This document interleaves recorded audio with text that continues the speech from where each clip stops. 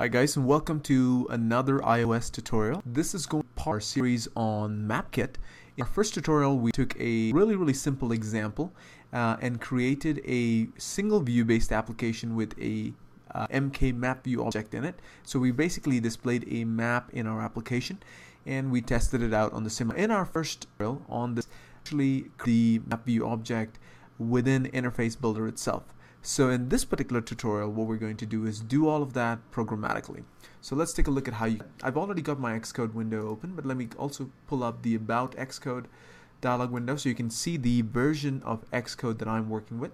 I'm on version 4.3.2, and I believe this has already been updated. But as long as you've got version 4.3.2 or something newer, you should be okay. Alright, so let's get started. So like I said, I've got my Xcode window open.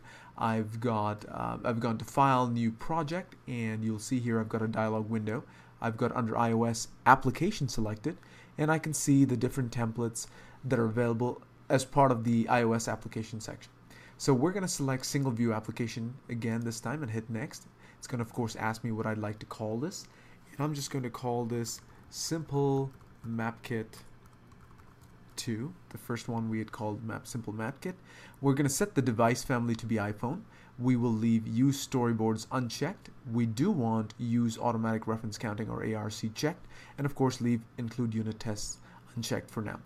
We're going to hit Next, and it's going to ask us where we would like to save this, and we're just going to save this on the desktop. Hit Create, and here we go. Okay, so if you watched our first tutorial on this in the series, you know that the first thing that we actually want to do is import the MapKit framework, and we can do that just as soon as Xcode is done indexing and processing these files, and it looks like it's just about ready to go here, and we'll give it one more second, and there we are. Okay, so what we want to do of course is select the project name, jump over to the build phases, and link binary with libraries. Now if you've watched the first video and you're watching the second video in succession and wondering why I'm doing this again, well of course I'm creating a new project, so this project does not have the MapKit framework and we need that. So we're going to come over to build phases, open up the accordion for link binary with libraries, click on the plus button, and then locate the MapKit framework. So we'll say MapKit, and there it is, and we hit add. That of course drops it just within our project folder, and we can then just drag that and put it in our frameworks folder. Great. Now what we want to do is jump into our view controllers implementation file, and what we can do here is actually, first thing we want to do is import our MapKit header file. So we'll just do that and remove that. It's supposed to be MapKit mapkit.h. Hit Command S, and that's done.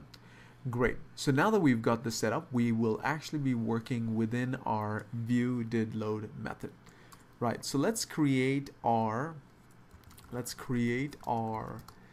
MapView. Now MapViews are essentially something called MK MapView objects. So the way we create them is we say MK MapView, and then we'll create something called MapView, which is the name of our instance, and then we'll just do a MK MapView alloc to allocate some memory, and we can init with frame, and you'll notice that we've got a couple different options here. We want the third one, which is init with frame, and takes the parameter of cgrect, and we'll do that. And then what we want to do here is we actually want to create a cgrect, so we'll say cgrect make, and you'll notice that here we've got one highlighted where it takes 4 different parameters, and what we'll do is we'll just set that up. We'll say x and y, we want it to be 0 and 0, that's just the positioning, and then we'll say what do we want the width to be. Well, the iPhone's width is 320, so we'll set that, and then we'll say the height is 480 because that's what it is. Great. So with this done, what we can do now is close up this method and do a Command S and save it. And of course we get a warning, and that's simply because we haven't used this particular map view just yet. Okay, so now what we can do is we can actually say map view and we can set a couple different properties for this.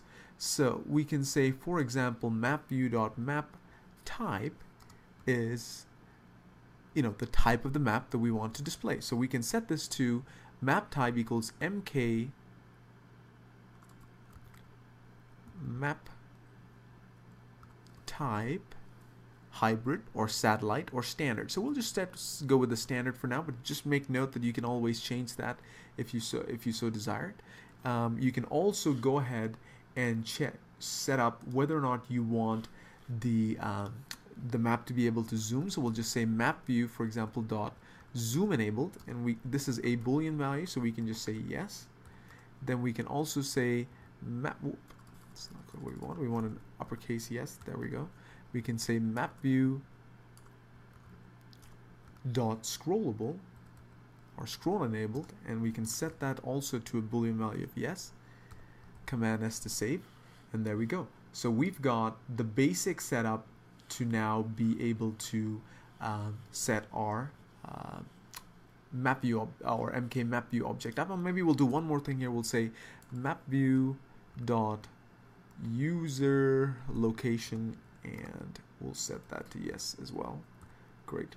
Now we have to do one last thing, and I keep typing this as a lowercase yes, which is not the same as an uppercase Boolean yes, and doesn't like this for some reason. Let's try this again. MapView dot shows user, oh, that's why. Okay, so shows user location is actually the property that I wanted. Now the one last thing that I have to do is add our MapView, our MK MapView object as a subview to our view. So the way we do that is we just say self dot view, and we say add subview, and it requires a UI view. We just pass it MapView, and there we are.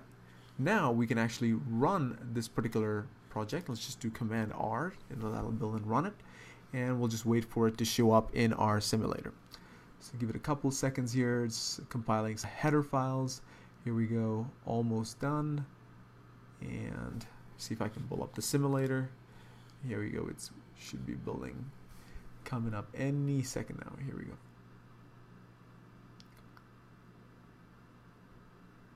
And we want to hit yes. And once again, you'll notice that we get that simple map, and we also have our location shown. And just like I mentioned in the first tutorial, remember that when you use the simulator, by default your user location is set to Apple's headquarters in California. So that's why, in case you're wondering, why, if you're located in another part of the world, why you constantly show up as California in the simulator. That's why. And again, I'd mentioned this in the other tutorial as well, but if you can definitely, since we've enabled the zoom and the scrolling, we can definitely do that. So if you want to zoom in, for example, you press down the Option key until you get these two dots, and if you move them further apart, you sort of zoom in, and there we go. You can keep zooming in if you want, or you can bring them together and sort of zoom out. And of course, the scrolling is enabled because we can actually move from side to side. So this is our simple example as far as the MapKits and creating MK MapView objects. As you can see, you can do this both in Interface Builder and programmatically via the codes. In fact, if we want to show you one last thing before we stop here, let's also try changing this map type. So we said MK map type standard. You notice there's there's a couple other types as well, and we can, for example, try hybrid. Do a Command S to save, Command R to run this, and let's take a look at it one more time. And here it comes up in the simulator, and this time you see we've got a hybrid map, and if I press down the Option key and zoom in, we get a very interesting look for the map itself. So that works out pretty well. Okay, so that's going to be pretty much the end of this tutorial. Our logical step moving forward, and this is what we're going to cover in the next tutorial, is of course how we're going to be able to zoom in to a particular set of coordinates.